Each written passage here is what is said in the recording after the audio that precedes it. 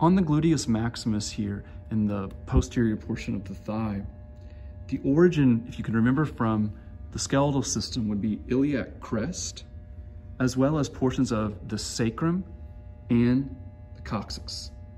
So that would be the origin. While the insertion, you're going to look at the fascia lata muscle, and then of course the gluteal tuberosity, which we can't see here in this model. When this contracts, that would allow you to extend and laterally rotate the thigh. And so extend and laterally rotate the thigh.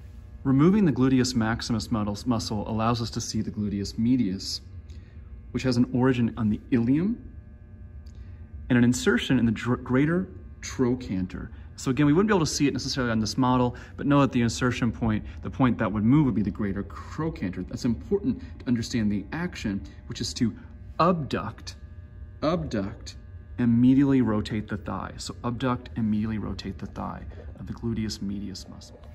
Now remember, when it comes to the quadriceps, I said if you learn the compartments of the leg and you can learn their actions separately, that will help you. We said the anterior compartment of the leg extends the leg at the knee.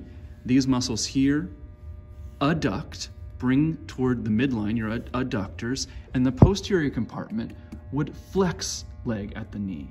So anterior, posterior adductors.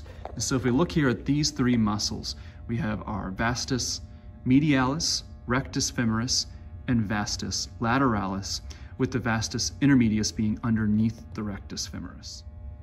The origin of the rectus femoris, the point that doesn't move, is your anterior inferior iliac spine. So it would be on those coxal bones, the anterior inferior iliac spine.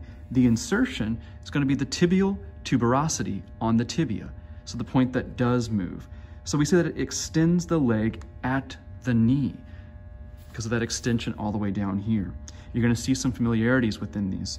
If you go to the vastus lateralis, the origin is going to be the greater trochanter, as well as parts of the linea aspera on the femur. The insertion, again, tibial tuberosity. Action, extends leg at the knee.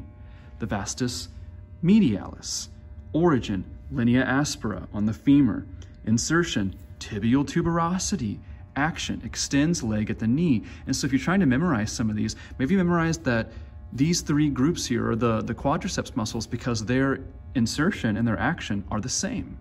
I've removed the rectus femoris so that we can see the vastus intermedius muscle underneath, the origin being anterior surface of the femur, the insertion again being, can you guess, tibial tuberosity, because what does it do?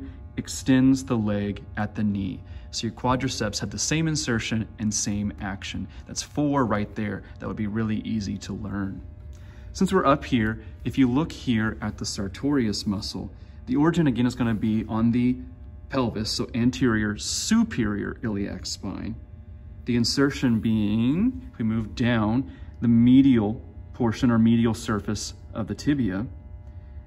The action of these inner muscles, flex, leg, and thigh. And so this muscle, they call it the Taylor's muscle because it allows you to cross your legs. Moving back over here, the gracilis, the origin is going to be the ramus and pubis, while the insertion, if we go down, medial surface of tibia. And this, because it's here in this medial compartment, that adducts the thigh. These were your adductors. I've talked about that in lab several times as far as learning the action based on where they are. It might help you get a few of these. And then finally, we just have 2 more. Gastrocnemius, the origin being the medial and lateral condyle of the femur. The insertion all the way down here with this Achilles tendon is the calcaneus. And what's it going to do? Well, it's in the posterior compartment of the leg, so it's probably a flexor. It's going to flex the foot. And then if we look at the soleus underneath, if I can get this removed, we have the soleus muscle with the origin being the superior tibia, insertion again being the calcaneus, and it's going to allow you to flex the ankle. You'll find those actions a little different if you're reading through patent, but for our lab manual, we're calling the gastrocnemius, the action flexes foot, soleus flexes ankle. So please spend some time with these, spend some time with the lab manual and with your textbook. Let me know if there are any questions.